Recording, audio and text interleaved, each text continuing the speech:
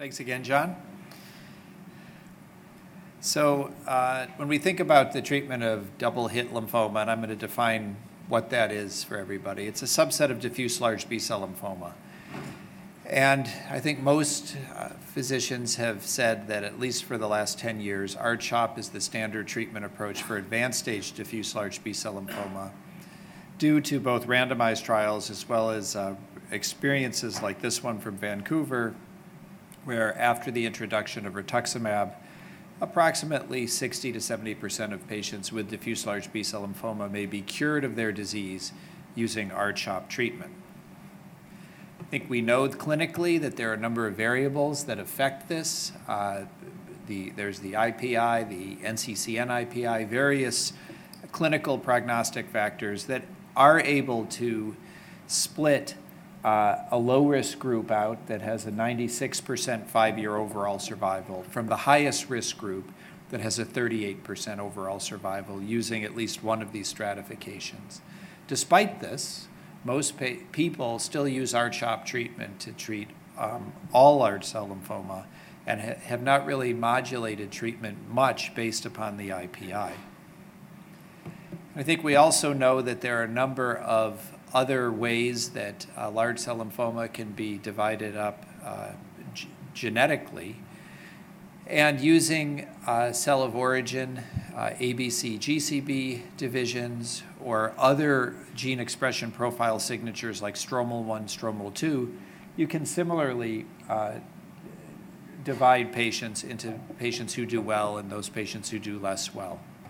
And I'm not going to spend a lot of time talking about this because this is the subject of the next debate. But let's start then with that background with a case, and this is an actual case of a 62-year-old professor who presented with a colon mass. There were no B symptoms. He felt well, but did notice some intermittent abdominal cramping that led to this workup. LDH was normal at presentation. Hemoglobin was normal. And when this mass was biopsied, it had a characteristic appearance of diffuse large B-cell lymphoma. Subsequently, additional evaluation was done, which suggested this was CD10 positive, which would be consistent, at least using an immunohistochemical algorithm, of a GCB subtype of diffuse large B-cell lymphoma. And with early stage disease and no IPI risk factors, GCB subtype, this patient should have a very high cure rate with R-CHOP treatment. In the MINT study, which was designed for patients like this, the cure rate was greater than 90% using R-CHOP. However, some additional studies were done on this, and the Ki67 was found to be high. A mixed stain was performed, which was positive in greater than 50% of the lymphoma cells. And a BCL2 stain was performed, which was positive in greater than 90% of the lymphoma cells. And after that IHC was done, FISH was performed, which confirmed both the presence of a MYC break as well as BCL2 IgH translocation. And just with that additional data, no change in the presentation, the progression-free survival with R-CHOP is now approximately 20%. And I think that we're now able to recognize this group of patients who doesn't do very well with R-CHOP, and I think the question is, how do we approach them? So this is a real problem. So let's just establish some terminology. First of all, at the highest level, we think about 3 different histologic diagnoses, and this is what is rendered by the pathologist. You have a large group of patients that have this diagnosis of diffuse large B-cell lymphoma. A much smaller group of patients have Burkitt lymphoma, and usually, particularly with modern definition, the distinction between Burkitt lymphoma and diffuse large B-cell lymphoma is fairly clear. There is an overlap group called B-cell lymphoma unclassified, with features intermediate between large cell and Burkitt lymphoma, and a lot of the patients that we're talking about that are double hit patients fall into that group. Remember, MYC is really necessary to make a diagnosis of Burkitt lymphoma. The difference is that with Burkitt lymphoma, MYC is usually the only genetic rearrangement, whereas with double hit or triple hit or more complex diffuse large B-cell lymphomas, there are several abnormalities. So at least for the purposes of this talk, And I know the new WHO classification is planning to formalize terminology like this.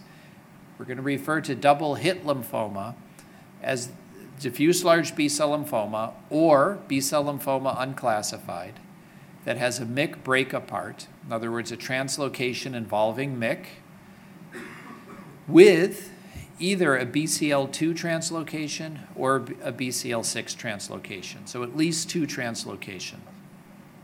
Double protein lymphoma is described as simply abnormally increased protein expression that, albeit may have variable cutoffs on immunohistochemistry, that may or may not have the translocation. And in fact, there are 3 times as many patients that have double protein lymphoma as double hit lymphoma. So the double hit is only a subset of the patients that have abnormalities when you use IHC to define them. If we take a look at who these patients are with double hit lymphoma with the translocation, this was a nice collection of patients that was assembled and published in Blood last year. And I think there's some very important points to make. The median age of these patients in this series was 60. In some of the other series, they're even higher. So this is a disease that tends to be of older patients. And that's an important fact to remember when we think about what the treatment for these patients should be. Not all of the patients, but many of them do have an increased or a low performance status, I should say. And 22% of them have prior indolent lymphoma. So not infrequently, when prior follicular lymphoma transforms to large cell lymphoma, it acquires a MYC translocation. And that may be one of the reasons why in the past transformed lymphoma had a poor prognosis. The outcome of MYC-positive diffuse large B-cell lymphoma with conventional therapy is quite poor. There are several studies that have demonstrated this. Most of them are either registry-type experiences or sub-analyses of clinical trials. But no matter how you look at it, if you have a MYC in diffuse large B-cell lymphoma, it does worse than if you don't. It's approximately 8 to 14% of these diffuse large B-cell lymphomas are positive by FISH for MYC. And importantly, not all of these have aggressive features. So for example, the patient that I presented didn't have an LDH of 2,000. He felt well, he didn't have B symptoms, and yet he had this abnormality. So if you're worried about this abnormality, you cannot use clinical criteria to define which patients you test. You have to use some other way. Part of the reason for the poor outcome is that these patients have a disproportionately high rate of CNS progression. Now, I mentioned that about 3 times the number of patients who have double hit have double protein. That's, again, the IHC-defined increased MYC and increased BCL2. These patients also have an inferior prognosis compared to patients who don't have this. So this is one paper recently published. The double hit patients had the worst outcome. The patients that didn't have those abnormalities had an improved outcome and looks pretty much like a diffuse large B-cell lymphoma curve. Patients with double protein had an intermediate outcome, but it was still less favorable. And the same thing was seen in this other series. It's about 1/3 of patients with diffuse large B-cell lymphoma that will be double protein. And I have to say about, because some of that is how you define double protein. Most studies have used a MYC staining cutoff of 40%. The problem is if you slide that in one direction or another, the numbers change dramatically. And in fact, what our experience has been at our institution is that many of the patients are coming in right at about the 40% cutoff, which makes it of some concern to me that some of this is in the eye of the beholder. Interestingly and importantly, like our patient, if you have germinal center type diffuse large B-cell lymphoma and a MYC abnormality, it tends to be double hit. And if you have ABC subtype, it tends to not be a double hit, meaning that there are other mechanisms that are causing the increased MYC expression. Even in the relapse setting, this has a poor prognostic outcome. This was a sub-analysis of the CORAL study that just shows that the outcome is dismal even if the patients are able to go on and get an autologous stem cell transplant in relapsed disease that is MYC positive.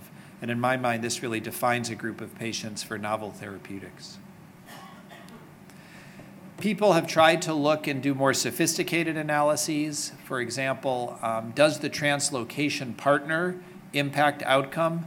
And you can see that there's an argument that is made here that if you're immunoglobulin heavy chain with MYC, it's much worse than if you're non-immunoglobulin heavy chain with MYC. But both of these have very poor outcomes.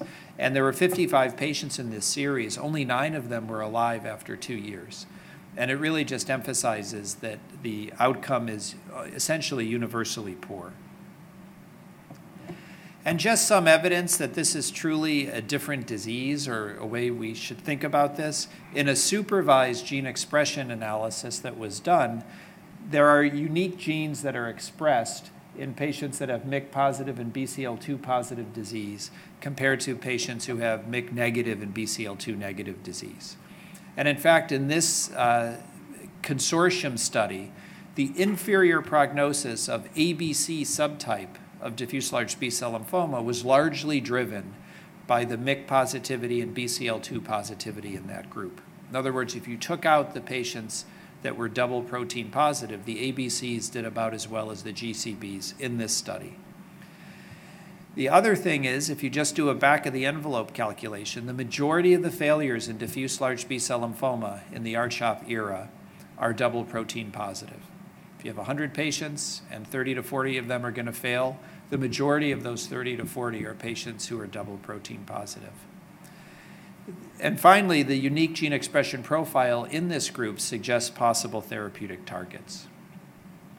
And finally, just as far as background goes, I just want to emphasize, because there are some vocal people that tend to make this point, that the mechanisms of protein expression may be different in different subsets of diffuse large B-cell lymphoma. So in the germinal center subset of diffuse large B-cell lymphoma, this was from a nice review recently published by Randy Gascoigne, the translocations are driving the overexpression of BCL2 and of MYC, whereas in the ABC subset, it tends to be various signaling abnormalities that result in that. I would still maintain, though, if your target of therapy is MYC or BCL2, it doesn't necessarily matter what events are leading up to those changes. So let's go back to the case that I presented at the beginning. Remember, this was the professor who I said had a progression-free survival of 20%. And I'm not going to ask for a vote, but I would say, how would you treat this patient? And I think there are a number of options. R-CHOP with an auto, dose-adjusted R-EPOCH, the hyper-CVAD methotrexate cytarabine regimen, Codox-M-IVAC or a Burkitt type of regimen, or if you're in Europe, R-ACVBP. And I think any of those answers is probably okay. I certainly have favorites, but there are no randomized studies, and I think one could defend, if there were a debate, any of these answers. But I'm going to show you some data that's out there to help inform at least how I think about treating a patient like this. So because the outcome with R-CHOP alone is considered poor, a lot of groups have said, well, we need to be more aggressive with chemotherapy. And because Burkitt lymphoma responds to highly intensive chemotherapy, some groups have looked at that. So this is a study that had was published several years ago in Blood of a modification of the McGrath regimen, the Codox-M-IVAC regimen for Burkitt lymphoma. And just to make the point that this was the modification was done to allow older patients to get this regimen. And the median age in this study was still relatively young because it included both Burkitt as well as diffuse large B-cell lymphoma. But in the small number of patients that were true double hit that had the 14-18 translocation, they were all dead within 5 months of this treatment. There's no evidence in this that you were able to salvage any of the double hit histology using this aggressive regimen. And INPRESS is a study from Vancouver that looked at their experience of Codox-M-IVAC with or without an autologous transplant for this group of patients. This was a group of double hit lymphoma. but already we're starting to see some selection here. The median age was 53. It's younger than what you'd normally expect. Still, with or without the transplant, less than half of, or so only 44% of these patients were in remission in 2-year follow-up. And although they make the argument that transplant seemed to maybe help as a consolidation, almost half of the patients didn't make it to transplant because of early progression. So I think consolidation options are not going to impact the majority of patients with this problem. I think the study that people at least have some early enthusiasm about was presented at the ASH meeting. And this is a complicated study.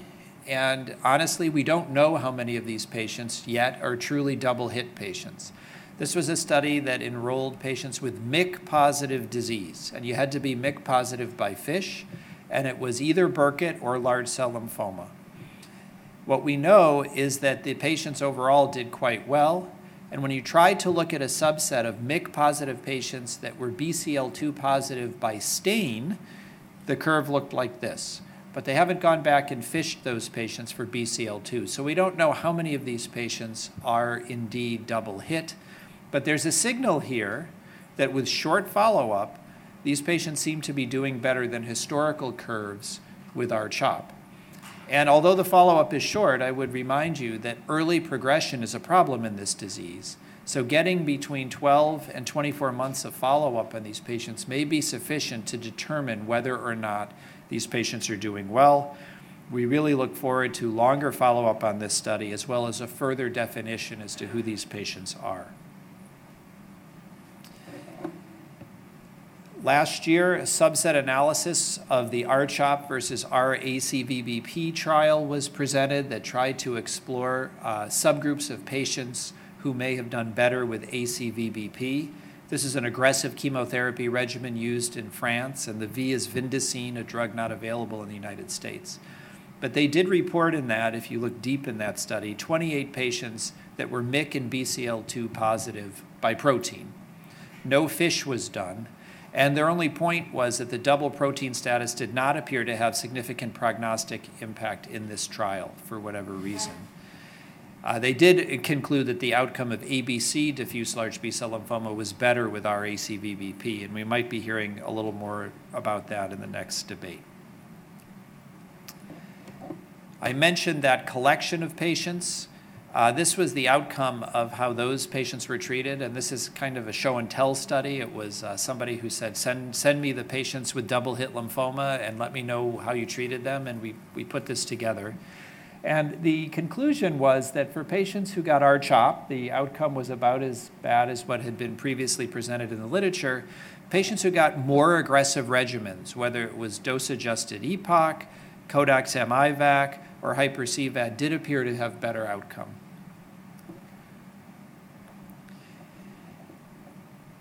There was a trend toward improved overall survival, not just progression-free survival, although the patient numbers were probably insufficient to really determine whether that's truly the case. There was no impact on overall survival with an autologous transplant. They developed a prognostic score, which I think is probably not so relevant because almost all of these patients do poorly. And I would say that the retrospective design of this certainly limits the ability to make definitive treatment recommendations, but it is hypothesis generating that a more aggressive regimen helps. And MD Anderson last year published another series. Historically, they went back and said, how did we treat our patients with double hit lymphoma? And you can see here that our EPOC seemed to win out, at least at MD Anderson, and seemed to have a better outcome than the hyper-CVAD. They had a lot of patients that they gave the hyper-CVAD regimen to as well. They also said in this study that, similar to previous studies, the cumulative incidence of CNS involvement was quite high, and their conclusion was that further research is needed to identify predictive or targetable biologic markers and novel therapeutic approaches for double-hit lymphoma patients. And I'll just conclude with a forward-looking thought on some novel agents that may be relevant for these patients. There's some enthusiasm preclinically looking at ways to target proliferation. So JQ1 is a small molecule inhibitor of the bromodomain and BET family of bromodomain proteins, and it's been shown to have broad anti-tumor activity across diffuse large B-cell lymphoma subtypes, and it's been shown in the laboratory to suppress c-MYC expression regardless as to whether this expression is due to a translocation, an amplification, or no obvious perturbation. John mentioned ABT-199 in his talk previously. Preclinically, this has been shown to enhance the JQ1 activity in double-hit lymphoma cells in vitro. And one could envision this being a very rational combination where you're targeting both BCL2 as well as MYC in these patients. We've looked at other ways of targeting proliferation, and Aurora A kinase is induced by MYC, and there's a drug called alisertib that targets Aurora A kinase, and in a trial that had a number of different histologies, including one patient with Burkitt lymphoma and a couple of patients that had MYC positivity by IHC, there was activity in these patients. This is an example of a large cell lymphoma patient that had a response to this agent. And preclinically, this agent has been combined with vincristine and rituximab, particularly vincristine due to its also anti-proliferative effects. And if you look at a double hit model in a murine xenograft, those patients who got the triplet combination, those animals that got the triplet combination had very long survival. So just to conclude on double hit lymphoma, so we have up to 30% of diffuse large B-cell lymphoma are double protein, and the majority of diffuse large B-cell lymphoma treatment failures are in this group. 8 to 14% of diffuse large B-cell lymphoma are double hit by FISH. These have the worst prognosis. Particularly with FISH, GCB is more likely to have this abnormality than non-GCB. And the challenges of treatment are that induction failure is a problem, so that limits the benefit of consolidation or salvage. Many of these patients are advanced age, which may limit the ability to give regimens like hyper-CVAD. And it is a heterogeneous disease entity, particularly the double protein, because there's differential biology between FISH positive and FISH negative cases. So I believe this is the greatest unmet need in diffuse large B-cell lymphoma. I think we need dedicated trials in this group. I mentioned the NCI trial. This may form a baseline for this population, and the United States cooperative groups are hard at work to try to generate a clinical trial, a prospective study that will ask randomized questions in this group of patients. And clearly, based on the poor outcomes and the induction failure problem, this is really an optimal space for novel therapeutics like BCL2 inhibitors, bromodomain inhibitors, and Aurora kinase inhibitors. So finally, I'll just say I think we are ready for a precision approach to diffuse large B-cell lymphoma, at least for double hit. And we'll hear later about the right side of this slide as to whether there's a appropriate timing for a precision approach. But I think for double hit, my preference, if I see a patient like the one I described in clinic this week, I would give dose-adjusted R-EPOCH based on small data. But I think novel agents are really going to be the future. Thank you very much.